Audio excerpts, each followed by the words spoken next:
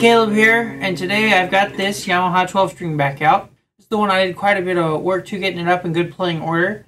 And if you remember right towards the end, I said it really needs the neck reset, and I wasn't sure the customer wanted to go that far because I had far surpassed the value of this instrument. Well, today we're going to pull the neck on it. So I'm going to set it down and we're going to get started. No point in wasting any time. We can get right to it. So I've got the strings off of it. I thought I'd go ahead and just do that real quick. That wasn't something I really needed to film. I'm going to put some tape around the tongue, the fretboard extension, the part that goes over the body. The first thing we're going to do, well, very quickly here, we're going to try and unstick that from the body. Because if we're going to pull this neck out, we have to unstick this extension. I'm actually going to go ahead and pull the fret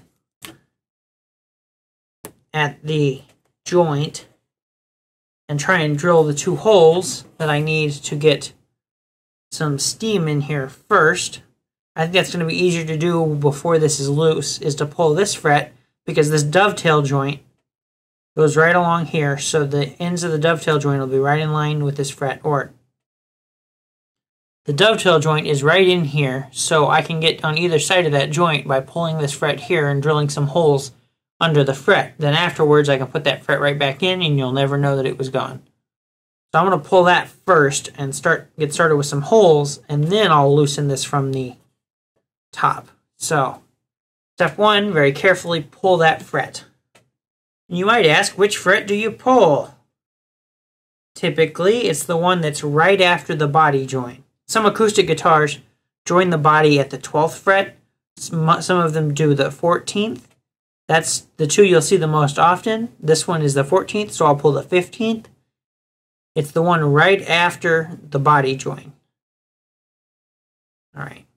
I'm putting a little water on there. I think that helps soften the wood, which allows the fret to come out a little easier.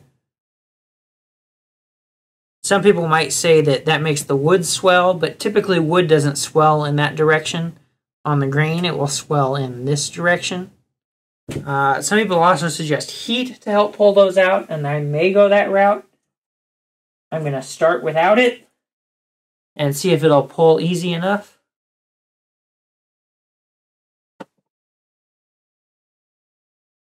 The goal here is to not get any chip out, which would tear up the fretboard.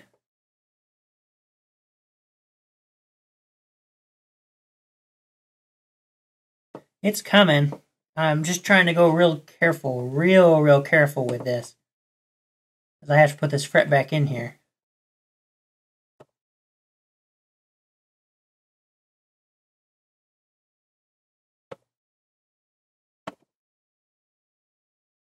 To be totally honest with you, I think that's the cleanest fret I've ever pulled.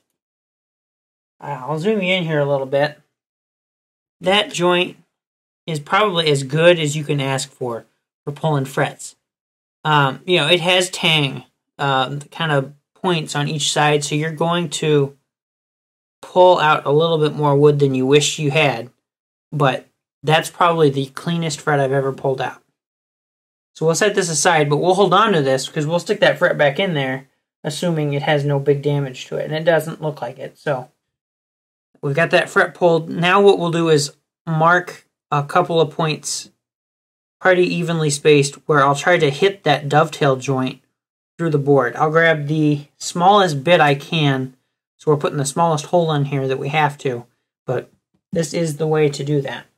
So I have got a 5/64 bit, which is the right size for my steamer nozzle, which is actually a ball inflator end. That's what I'm going to be using here. And it measured 5/64.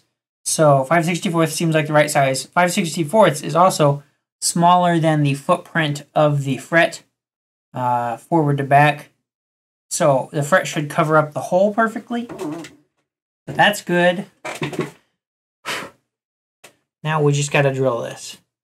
This is one of those things that you kind of you guesstimate on it, you know. Obviously I can't see the joint that I'm aiming for here.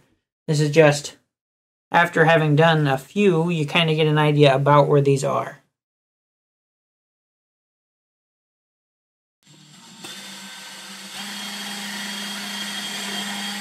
And I'm pretty sure I hit it because this got a lot easier as I went in. It kind of just dropped. So I'm pretty sure that hit that joint pretty well.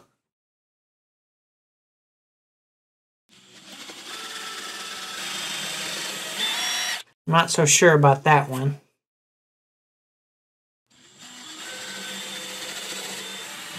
We'll try that out and see what we can do. Now, the next thing I'm going to do, I did that while everything was stiff, so drilling those holes would be easy. The next thing we're going to do is loosen this whole section that overlaps the body. So for that, I'll get out my heating tool and we'll start heating this up, and then I'll start working a knife underneath. So we'll get to going on that. So you can see I've got the heater on there. I've started on this side here. I'm just trying to get it warm. I've also got my little palette knife out here that I've been starting to work underneath. This is going to take a little while, but I'm starting to get it going. It's taking quite a bit of time to get everything nice and hot. I'm really trying to soften that glue underneath fretboard, and it doesn't really want to come soft. So, now this is going to be a lot of leaving the heat on there, getting it nice and warm, maybe setting it to the side and start working my knife underneath. I will keep working at this for quite a while. I'll bring you back when I make a little bit more progress. Until then, I'll see you in a minute.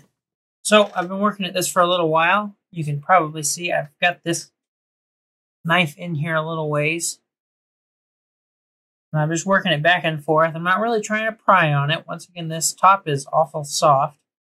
So up and down is not real good. And this knife is not real strong. So I'm just trying to work back and forth until I can get a little deeper in there.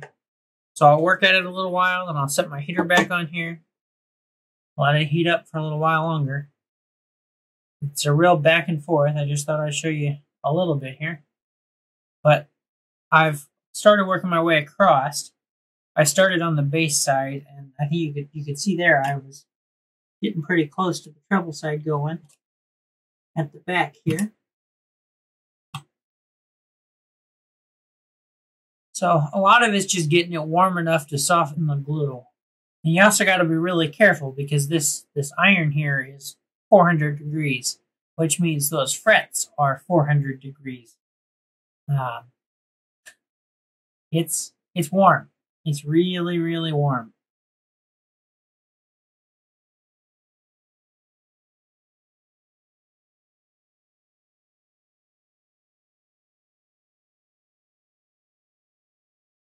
As you can see, I'm working that knife in there now. And that's pretty much most of what I'm doing here is I'm trying to keep it going straight on and then just wiggling it left or right.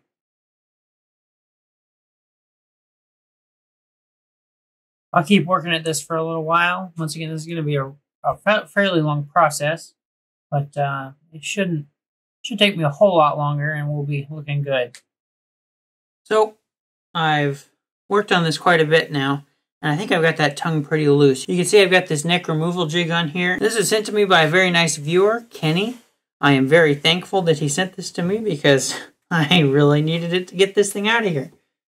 So I've got this removal jig on here. What this does is this puts some tension on the heel of the neck. So it keeps it kind of pushed in. So as we start to steam this joint, as it loosens up, it'll pull that neck up. I've got some leather underneath the heel, and it's like soft cork on all the parts that make contact with the guitar.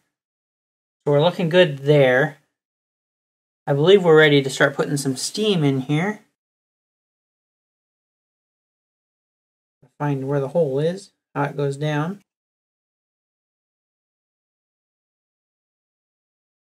There we go.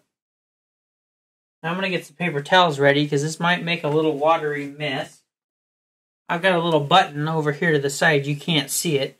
That's what'll let the steam start coming through. And I think I'm just about ready for it. So I'll see how this goes. I'll let just a little run through. I want to see where we're going here. I can't really see inside the guitar. I want to make sure we're not spewing water all over the inside. Doesn't really look like it. Okay. Do a little more.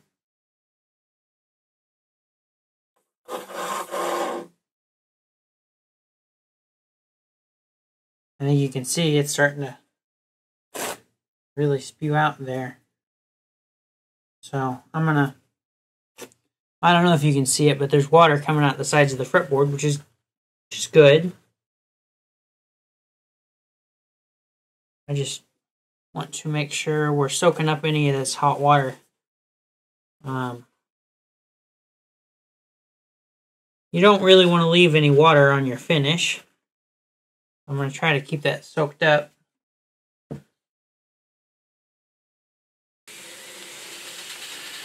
I'm sure you can hear it.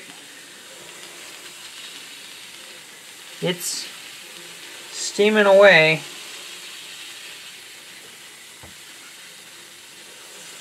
The yellow tube is about as hot as I can handle, just handling it. I did a couple of things before I got started here, like scoring the finish along the join with the neck, right along the heel, so that I knew that finish won't tear out too terribly.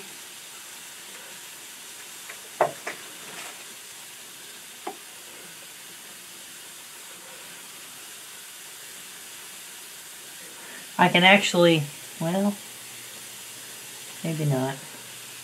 It might be just rolling from the top, but it looks like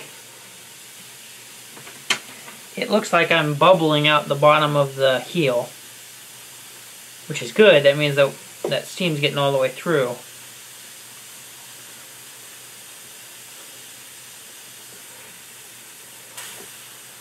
I'm gonna get a wrench.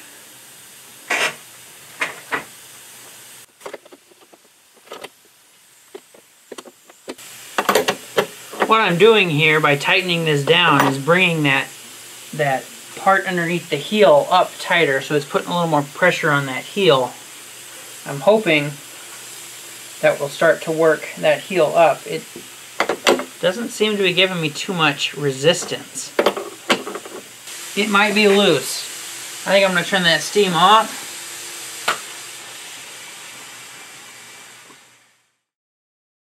Acting like it's still stuck on the tongue. The neck portion is totally loose. I think what I'm going to do is take this off of here and then very, very carefully work that tongue wherever it's still stuck. So I've been working on getting this cleaned up for a little while now, and you might be thinking, what's he doing? He's got the neck back in there. And right now, the neck is back in there because I was rechecking that neck angle. You can see, no you can't.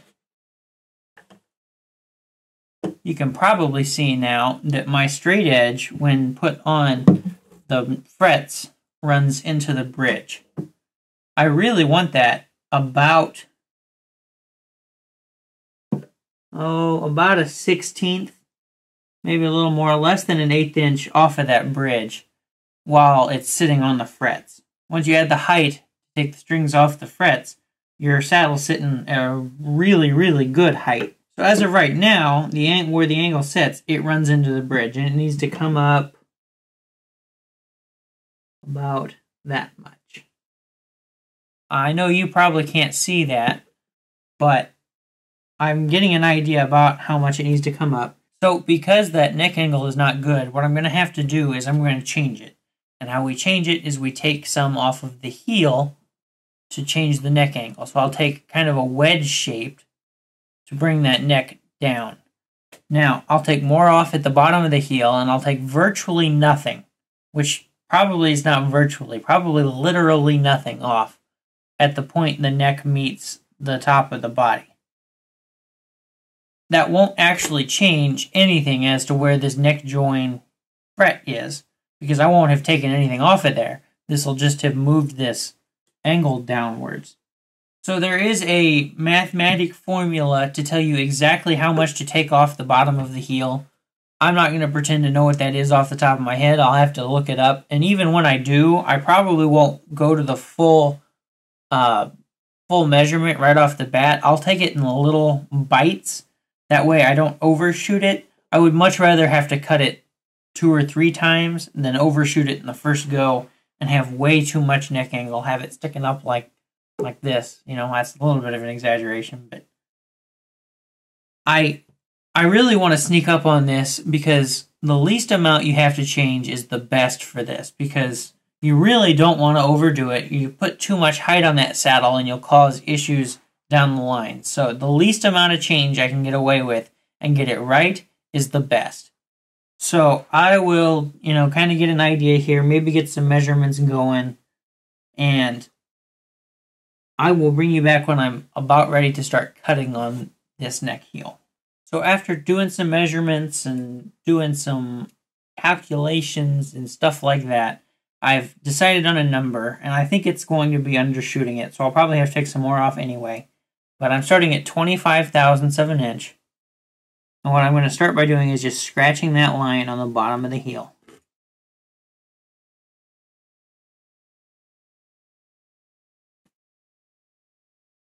I'm going to start that line on the side of the heel as well.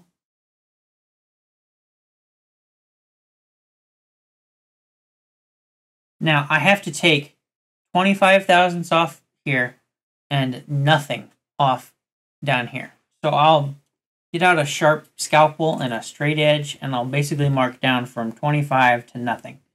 So I'll have a line scored in there so I know how much to take off.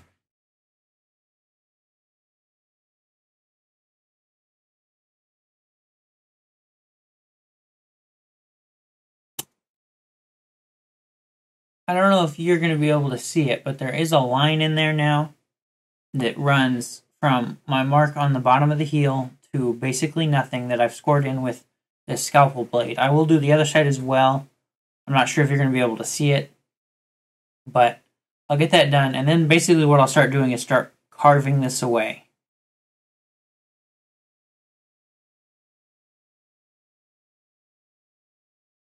So now that I've got all my lines marked, I'm going to take my chisel and start working this out. And this is going to be kind of a fiddly process because there's no good way to hold everything. And I got to be real careful with this. And you also don't really want to cut out on these, especially on the sides, because you will tear this out and take off way more than you want. So you want to keep cutting into the neck, not out. It's a lot of things you got to remember. And I might need to sharpen my chisel, but this is going to take me a little while. Basically, I'm just taking off to that line. And that line should help keep my cut straight. Because if you end up with this being, wonky, it won't meet up back to the body the correct way. So there's just a lot of processes going on to make this end up right. I'm not going to be able to show this on camera really well, and it's going to take me a little while to be doing this really carefully, because I'm going to have to move this around and hold it closer and in some different orientations. So I thought I'd just show this little bit, and then I will take care of the rest of it off camera. So I'm fairly certain I've got this angle adjusted correctly.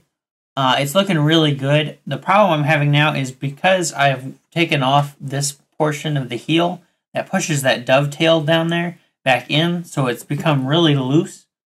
So I'm going to have to put some shims in, which is expected. You know, I knew I was going to have to do that.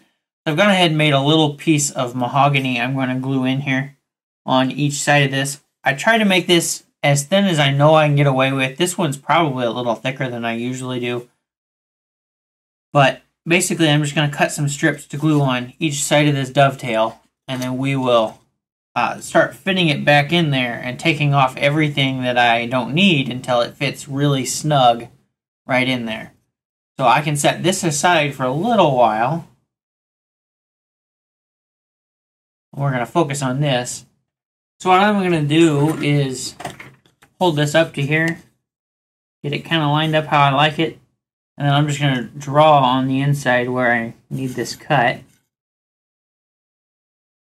I'll do the same thing on the other side. Then I can go cut those out and glue those on. That's the treble side. I'll go ahead and label them. This is the bass side. That way I know which side they came off of. I'll go get those cut out and then we'll get to gluing those on there. So I've got a couple of these shims cut out. They're looking good. I want to go ahead and start gluing them on here now.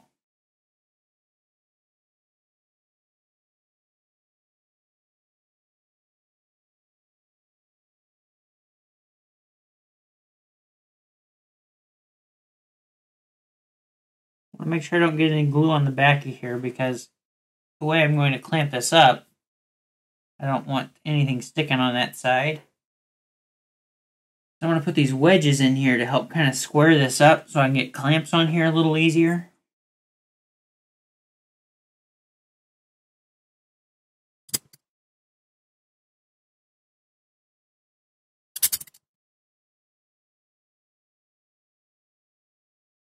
So we'll let that set up for a little while. It is overhanging on the top and on the back just a hair, which is okay. You know, I can always trim these down. Just trying to clean up that little bit of glue that's on there. So that ought to be good. We'll let that set up. It's going to take a little while for this wood glue to set up, but once it's done, we'll come back and start working on making that fit back into the body. I've got those shims glued on now, both sides, and you'll see it no longer goes all the way in, which is good. Typically, you would see that as bad, but right now that's a good thing. That means I can start working at getting it to fit perfectly tightly. And how we're going to get that to fit perfectly tightly is using little strips of carbon paper. What this will do, we'll put this in with the dark side facing the neck where we've added the wood on both sides. And when it doesn't fight me, you can put that neck back in there. Maybe. Then as you press it tight, the carbon paper will mark where it is contacting and therefore where you need to take it off to get that neck to slide in there deeper. So pull that back out. And you can see I'm starting to get marks. I got them on both sides. That's cool. That's good. That means I start carving away at those spots so it goes in further. And I won't lie to you, this is a very fidgety, almost annoying process. This carbon paper likes to fight you in every way it can. And you'll think you're getting really close and it'll hang up on one spot that it won't make a mark on real well and it's hard to spot. This is a very back and forth process, getting this all knocked off. I'll use a combination of tools to cut all of this. Right now I'm using the chisel. I'll use the scalpel blades as well. Those can be really helpful because they're really sharp.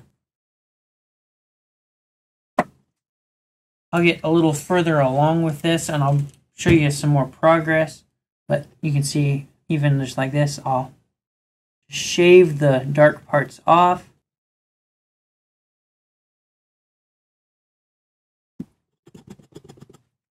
We'll stick it back in the neck and do this all over again until it goes all the way in and is totally tight. Alright, so I actually got this all the way in there now, and it's setting at a real nice angle. I'm real happy with it, so we are ready to glue this in here. And it's sitting tight enough that I gotta kind of push down pretty good to get it out. I have one piece of advice if you're going to do this yourself. This carbon paper is not really fun to play with. And my little bit of advice is don't worry about trying to make this go too far. Once you've rubbed off enough, you're going to be much happier if you just cut off a new piece and use it. So, this is very disposable. But I do believe we're ready to glue this up. So I'm going to get glue in here. And we're going to get it going. Now for the slowest glue I've ever used. Alright, I think I might have to change bottles. So I can't get the glue to come out fast enough out of my little bottle, so I'm just going to go to this bigger bottle of glue. Both sides of the dovetail. Now I'll use a paintbrush and start spreading that out. The paintbrush really helps get in all the nooks and crannies so you know there's glue everywhere. I'll work up this. And we'll do the neck side as well, so I know I've got thorough coverage. I'm much more worried about good contact than I am cleaning up a mess. So,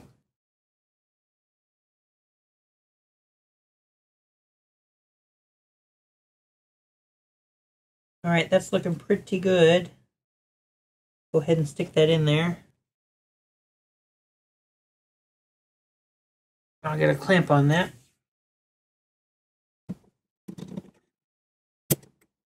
Want to make sure it's under the block.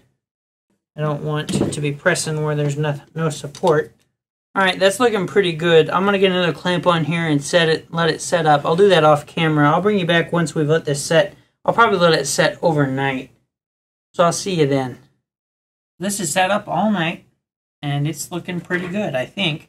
You can see I got a couple of clamps on here to help hold the tongue down. I'm going to start working those off now.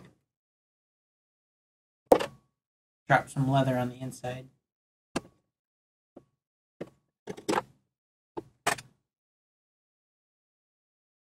Now I'm fairly certain I've got a little bit of cleanup to do here, but obviously that neck is restuck. So I'm going to go ahead and look this over, see if there's anything I need to clean up. I'll get some warm water. But I think the next thing we'll do is start working on reinstalling this fret and this inlay that popped out. It shouldn't be too long now, and we'll have this thing back in play and order. So I'm going to start by putting this inlay that came out back in. I am going to use some of this super phatic glue. I find it works pretty good for this sort of thing. It's also water cleanup, so that's good because inevitably you always get more glue than you want. That ought to be perfect. It's actually sitting a little proud still, but that's okay. I can scrape that back. That'll sit perfectly flush, and you'll never know that was ever out of there. I've also got the fret sitting here that goes in there, and it should cover up those two holes. I did make sure there wasn't any glue in that fret slot, so that's looking good. I should be able to just reinstall this. There shouldn't be any trick to this.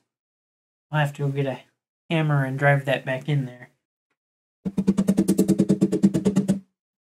Alright, so now that we've got the fret back in there, and the inlay back in there, and we're looking good with that, I believe we're almost done here.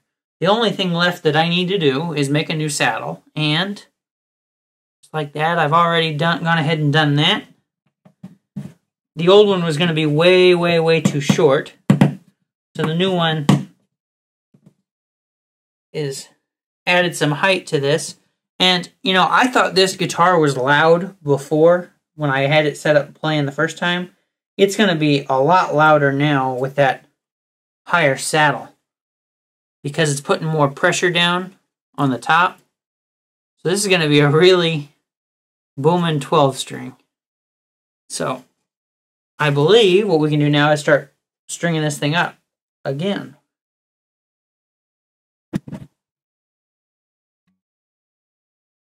So I'll go ahead and get this thing strung up the rest of the way, and then I believe we'll be done with it. Alright, so we are tuned up to a half step down, which is where I kind of want to put this guitar anyway. And we'll check the action real quick just so you know where we're at. That's about 93 thousandths of an inch on the bass side, and I was aiming for 90. I challenge you to tell me the difference. And we're sitting about 85 thousandths on the treble side, which I would say is perfect. Especially for a 12 string, you know, we got all the strings we got going on here. I think that 90-ish to 80-ish is about perfect. And I've actually got enough saddle height. This could go lower. I don't really want to take it any lower. I think it's sitting perfect the way it is. There are a few more things I need to do, little touch-ups, but I think I'm going to go ahead and play this as it is. And then I will go ahead and finish up my little touch-ups, make sure everything's clean, so this is ready to go back to the customer off camera. So the next thing we'll do here is I'll get set up to play this thing again. Well, we got this thing in good playing order. I've been playing it and it actually plays, you know, I didn't change that much from action height-wise, but I think it plays a lot better than it really should for what we changed. And maybe it's the sound too, a little bit more projection with that extra saddle height. It is a lot more enjoyable than it was.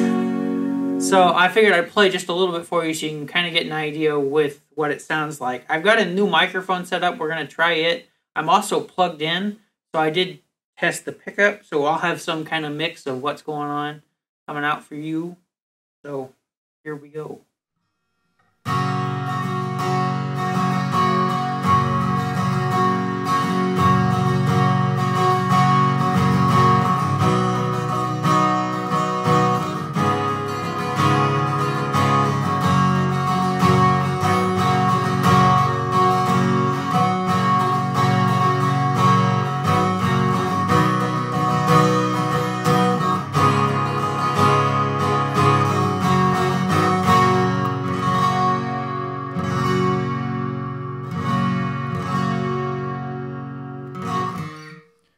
This thing is playing really good. That's, once again, probably one of the nicest 12 strings I've ever played. It might give that 70s Martin a run for its money. With the neck resets, these things can be as good as you can get one. And the good thing is, you know, this is set perfect for me, but there's a little bit of saddle height left on there. You know, you could take this down another, you know, few thousandths if you wanted it lower. But, you know, for me, I think this is absolutely perfect. So I hope you enjoyed watching this neck reset on this Yamaha. This thing should be in good playing order to get back to the customer. There's a few more little cleanup things I got to do on here, but I'll get that done off camera. So thanks for watching, and I will see you later.